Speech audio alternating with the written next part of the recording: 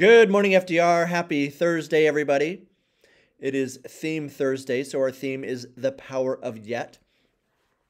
Thank you to the teachers that have turned in their students' theme cards to my mailbox.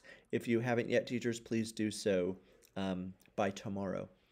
And students, I was in a classroom yesterday where a teacher was asking a question, and the student's answer actually she was talking about how the power of yet is relevant to the answer to the question. So it's really nice that students are embracing this theme. So keep it up, and it's going to hopefully help you be more successful this year.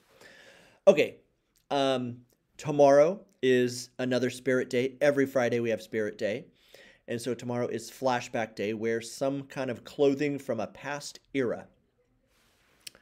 And this week we are continuing to learn about how to behave properly in the MUR. And so today, remember, we are respectful in the MUR when we use inside voices. Yeah, no need to yell, talk loudly, just talk normally with the people around you. Okay, lunch today is spaghetti with meat sauce or cheesy spaghetti. Both good options. Sounds delicious to me. Raise your hand high. Teachers, please enter that lunch count into the link. Thank you very much. It is Thursday, so those of you that did not get dance on Tuesday will most likely get it today for elementary students. Middle school students, you will get it once every 2 weeks. So if you don't get it either Tuesday or today, you'll get it next week. And then don't forget, back to school night is a week from today. So tell your families, they've been emailed. There's lots going on at back to school night. There's a book fair.